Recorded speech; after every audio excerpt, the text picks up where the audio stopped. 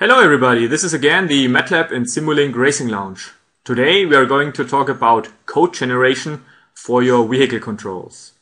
I've again invited an expert to that session. Hi Tobias. Hi Christoph. Can you say some words about yourself? Sure. I'm Tobias from the MathWorks application engineering team here situated in Munich. And I mainly work in the field of production code generation and rapid simulation and testing. Okay, seems that this guy has some knowledge that is valuable for you. What we are going to cover today is basically this. We will introduce to the MathWorks toolchain for code generation. I think it's pretty straightforward, but there are some details that are very interesting for you. We will guide you through supported platforms that we support directly with a hardware support package, or there are also other ways. And in the latter, Tobias will give you a demo and show you how you actually can get your hardware into your, or can get control systems connected to your hardware. Okay, I think this is the stage where I hand over to you, Tobias. Yes. Thank you very much for that, Christoph. So let's have a look at the MathWorks Code Generation toolchain. And to do so, let's start at the beginning. And the beginning is always MATLAB. Not everybody knows, but the origin of MATLAB is actually control design. So let's consider you have your controller designed with MATLAB and you want to generate C code based on this pure MATLAB script. Okay. So you use the MATLAB coder, you use the embedded coder, and then you can generate C++ code from this MATLAB script. And this code can be used for example, desktop projects, or as well for microcontroller applications, like considering if you have an ARM Cortex M4 or something similar, or a TI or a Freescale processor, you can take this code, integrate it into your project in the IDE, compile it, and it will run on the hardware. This is somehow new to me. I always thought that the coder products are related to Simulink and control systems, but this is a very interesting information. So most of you will have MATLAB code. Yes. And that can be transferred. Yeah. And many people connect MATLAB with data analysis and statistics and stuff like that. But origin of MATLAB is really control design. And with embedded coder, you have this capability. Okay. So let's do the next step. And that's what you said, Simulink and Stateflow. As well, at this stage, there's the way to connect to real hardware. At this point, it is low-cost hardware with support packages. You don't need any coder products here. It's just MATLAB, Simulink, and Stateflow. And then you can connect from Simulink to targets like the Arduino or the Raspberry Pi. That's part of our hardware support packages. Okay, what actually is a hardware support package? How can I get it? That's a good question. There's a button in MATLAB, in the MATLAB desktop. You click on Get Target Hardware Support Package. Because click, you can install it from the internet. It gives you a selection of all available support packages based on your installation or of the licenses you have installed. And it's not only Arduino, Raspberry Pi. We support a bunch of also industry relevant hardware. Like Texas Instruments, National Instruments. I think there are some hardware parts around. That's a good point. At this stage, Simulink Stateflow, it's really from the Simulink perspective, it's Arduino, Raspberry Pi, and then there are some hardware support packages for data acquisition toolbox and so on. What you meant, TI and ST microelectronics or ARM processors, that functionality comes then with embedded coder. But good point. Let's see. Let's proceed here. Now, if you have MATLAB, Simulink, and Stateflow, you need MATLAB coder and Simulink coder. This functionality enables you to do real-time simulation and testing with, for example, Simulink real-time. Now, real-time simulation and testing is a rather generic word or sentence. What does it mean? It means, for example, rapid controls prototyping. If you have your controller designed in Simulink, you go to performant hardware like Simulink, for example, SpeedCode target hardware, which can be used with Simulink real-time as a software license, and it enables you to click a button in Simulink and test your system or your control design on a real-time hardware system.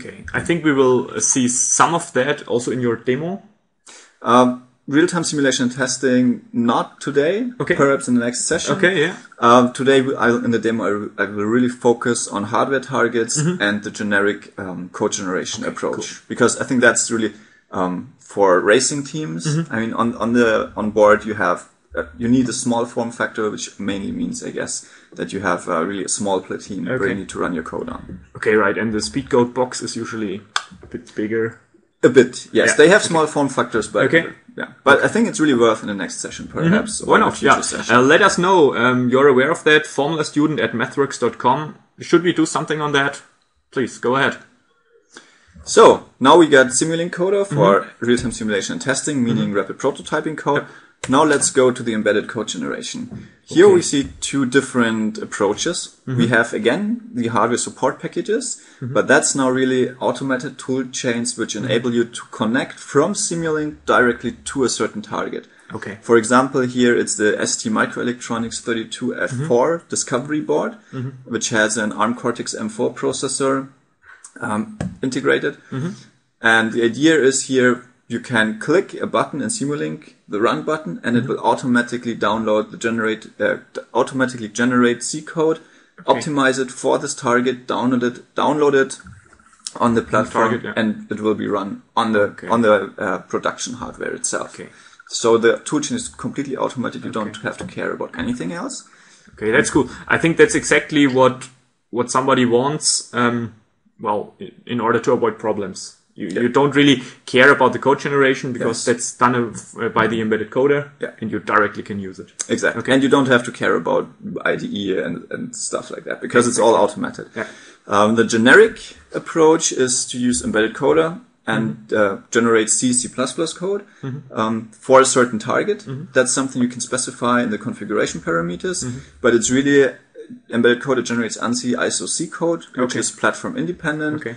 You can achieve a certain hardware adaptation with this configuration platform, and then you take the generated code and integrate it into your C project in the IDE and use then the target-specific compiler. Okay. And that really addresses, addresses every microcontroller platform capable for C, C++. This was what I was about to say. In Formula Student Germany, in Hockenheim, I've seen some teams doing that. They have even manufactured their own microcontrollers and used embedded coder, to get their code onto that hardware. Yeah, that's really what, and that's really what industry is doing. Like the hardware support packages with embedded coder, that's a really good thing for, let's say, production near rapid prototyping purposes or process and loop simulations to do equivalence testing from model to hardware to verify if the generated code on the hardware is really doing the same as the model that you simulated before, but for production purposes then it's really this generic approach because everybody has a certain processor at that different point. Hardware. Yes, exactly. Good. Now, I suggest to go ahead. There's some more. Yeah, exactly. We had a look at this plain C code generation toolchain before. Now at MathWorks, our tools are capable of a bit more. And that's what we show here. You can, from Simulink and Stateflow as well, generate VHDL or Verilog for FPGAs or ASICs. Therefore, you would need to use HDL coder. And then, but that's more for automation purposes. We have PLC coder, which lets you generate structured text for PLCs. But I see, and I think in the field of like racing teams, Formula Student, I personally would say that C, C++ is the mainly used there. But here again, if you see a certain need that we introduce you to the HDL or PLC coder topics, feel free to let us know. I think we have plenty material around. We are happy to answer questions in this direction. Exactly, cool. Well, I think now we promised you to talk a bit about supported platforms. Yeah. Depending on your hardware, you can use certain ways to get the code onto that. Let's put it this way, like the key message of embedded coder is it generates ANSI ISO C code, which is per se platform independent. Sure, for deployment, you need to adapt it to certain platforms. The bit length and so on have to fit. That's something you can configure with embedded coder, but still the C code can be used everywhere, on every platform, desktop, microcontroller, wherever. It just needs to be able to be programmed with C and C++. That's a generic approach, mainly used in the industry. Then we talked about Simulink hardware support packages. There are automated tool chains for to connect from Simulink to microcontrollers. There are two MathWorks targets dedicated for that. That's the STM32F4 Discovery board from the board is manufactured by ST Microelectronics. That's where we will see something in your demonstration. Exactly, and it has an ARM Cortex M4 on it. And then there's the Texas Instruments C2000 C6000 target, and there's again an automated tool chain which is really provided by us. But there are more automated tool chains from different controller or microcontroller manufacturers. Exactly. What we see here, we have picked two examples that I've seen at Formula Student events in Silverstone or Hockenheim. I think these is hardware that you're more commonly using, but we support more platforms. You will see it in the hardware support section. I will put a link at the end of the session. And then what you have been starting to talk about is probably the MathWorks partner program. Yeah, exactly.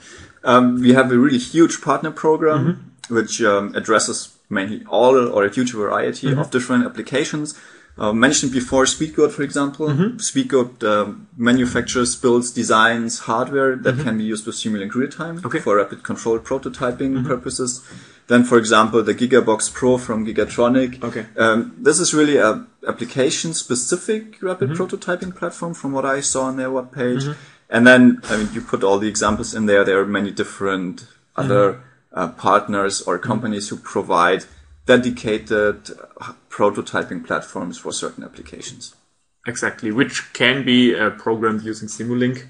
Of course, that's the idea. That's the idea. Using the C Code Generation tool chain and just make it happen, because you don't want to care about hardware at this point. From your student point of view, you want to design your algorithm and test it or deploy it. You don't want to care about hardware. You just, it has to work. Exactly. I think that's also the feedback I got from you. You don't want to have problems during code generation. No. I think the problems of designing and testing a race car are big enough.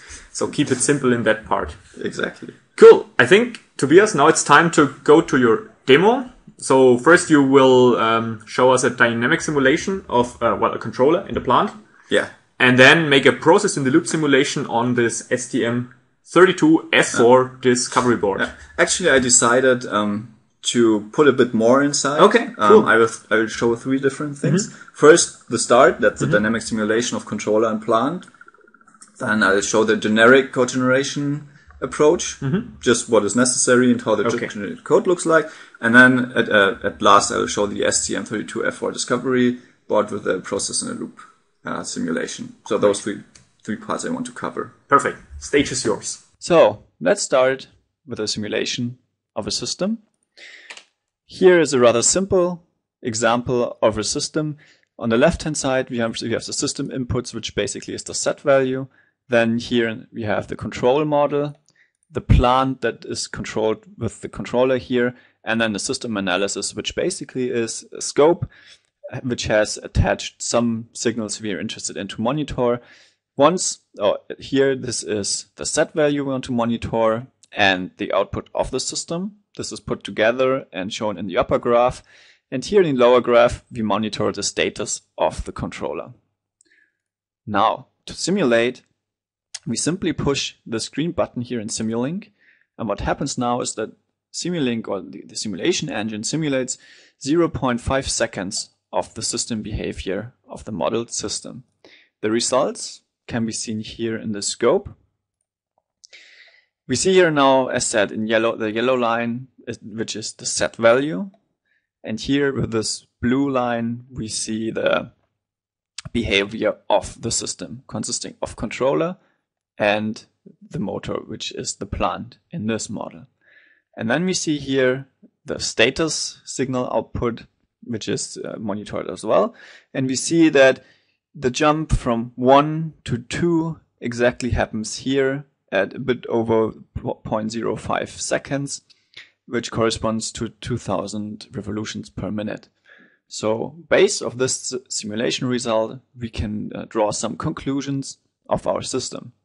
So here we see that there is some status monitoring functionality implemented that shows us if the system is below or over 2000 revolutions per minute. This is the step here. And then from the upper graph, we see that here is no remaining error in the system. And from that, we can draw the conclusion that obviously at least a PI controller is used to control the plant. Now, this was part 1, simulation of the model. Once this is done and the simulation results here match our expectations or fit or match the requirements, now we go ahead and do some code generation, because the idea in the end is to take this controller here. Let's open it. The idea is to take this controller, generate ANSI ISO-C code with embedded coder, and deploy it on a target. And as said, I don't want to show you in the first step the automated tool chain, but I want to show you the generic approach with embedded coder that can be used for any hardware platform. So as said, this is the controller. Here is the PI controller part of this model. And this here in the lower part, this is the status monitoring implemented with Stateflow. We remember this here just outputs if we are below or over 2000 revolutions per minute. Now, to generate code from this model, we need to do some settings in the configuration parameters, which can be opened by clicking on this button. Let's reduce this a bit so we can see everything. So we start with a solver. It has to be a fixed step discrete solver because it's C we want to generate.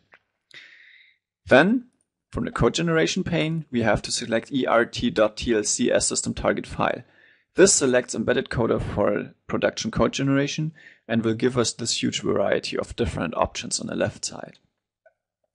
One really important thing here is select report and activate create code generation report and activate this open report automatically. This will automatically open the code generation report after code generation, and the report gives you some general information about the generated code, and it helps you to navigate and understand the generated code. Now, as said, we want to deploy the generated code to a target, so we need some sort of hardware implementation. Here, for this example, I selected ARM compatible and ARM Cortex compatible. But as you can see, here's a rather big list of different device vendors that can be selected. And if you take a microcontroller that isn't represented here, you can use generic and do the customization of the word length for yourself. But we stick to ARM compatible. So once this is done, we simply push this button here. And this will trigger the code generation process in the background. So embedded coder analyzes this model here and translates all the different blocks and the execution order into ANSI ISO-C code. Once this is done, as said, the code generation report opens and it gives us some basic information, or it's not really basic, it gives us all information needed to understand what's happening. For instance, the code interface report. It shows us the prototypes for the initialize function and for the step function. Whereas the step function is the function that inhibits all the functionality of the model. At this part, it's the state flow chart and the PI control portion of the model. Additionally, it gives us timing information. Here we see that the function is called periodically every 1 millisecond. This means for the integration in a bigger project or in the IDE, you should really call this model with 1 millisecond, because otherwise the results on your hardware later on may differ from the results in the simulation. And it gives us information about the imports and outports with the block name and the code identifier. So here we see that for the imports, it's a structure with the different parts W and Y, which have the data type real T, which corresponds to a double. Now let's have a look at the step function. We can simply click on this hyperlink and directly jump into the C source code file to line 33, which represents the start of the step function. And here we see we have a local parameter RTB error. We have here the error, which is the difference from input value, set value minus actual system value. This is the error. And then here at this portion, we write the discrete time integrator plus the error amplified with 10, which represents KP, to the output. And this is the generated code here for the state flow chart. As well, we can navigate to the generated .h file, and we see the RTW types file.h, which inhibits all the different type defs, for example, here in line 62, type def double realT. This really helps to integrate the generated C code into your project, because it prevents you from name clashes or double definitions of names. Oh, data types. One last thing I want to show you. You see here those blue hyperlinks and the green ones. The blue hyperlinks in the code help you to navigate the code in the code generation report. So let's see what PI control CG code gen U means.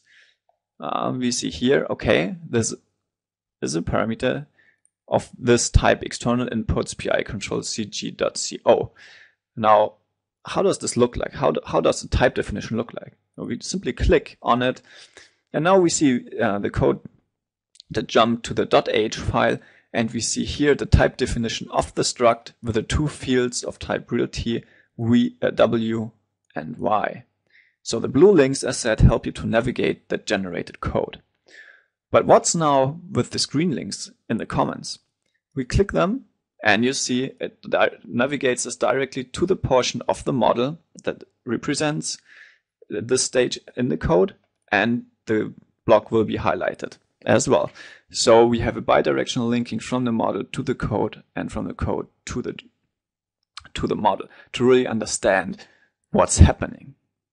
And with this knowledge, of course, this is just the first step in the direction of code generation. There's much, much more to discover, much, much more to customize and to adapt the generated code to your needs. But what I wanted to do here is to show you how things work basically, and what's the first step in the area of embedded C code generation. And with this said, I want to show you my last example, which is the processor in a loop simulation. But first, let's clarify what a processor in a loop simulation means. To do so, I change here to PowerPoint to give you an overview of what's happening. Here we have two different parts. On the left side, the Simulink model, and it's the same here as we used before for our system simulation. And on the right side, this is the ST Micro Electronics STM32F4 discovery board, which, as said, used here this little chip here, an ARM Cortex M4. Now, when you do a process and loop simulation, what happens is that in Simulink, you have this special block, the PIL block for process in a loop, and you press the screen simulation button. What happens now is that before simulation, code is being generated off this model, and it's being deployed on the real hardware, and it's all automated. You don't have to care for anything else. You just have to install the hardware support package, which are provided with embedded coder, then press this button, and the rest will take care of itself. You don't have to worry about anything.